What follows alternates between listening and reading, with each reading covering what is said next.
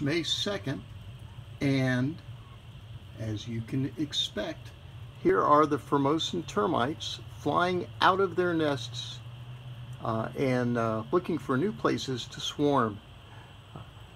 Perfect conditions for Formosan termites to swarm tonight. We've had significant heavy rains over the last couple of days. It's still humid. The wind has dropped off to near zero.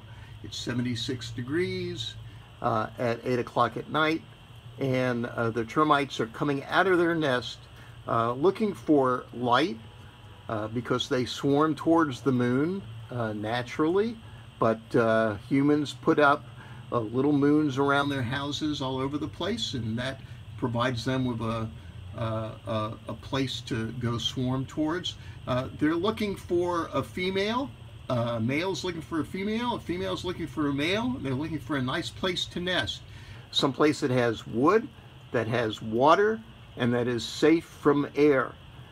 They'll find those locations in roofs that have holes in them, or along the bottoms of houses where there might be a little hole in the bricks, and are looking, swarming fairly quickly tonight and intensely. You can see that there's actually some lizards that are out trying to take advantage of the situation, provide themselves with a free meal, and the best thing to do is to go ahead and turn off your lights to provide them with less opportunity to come look for your house.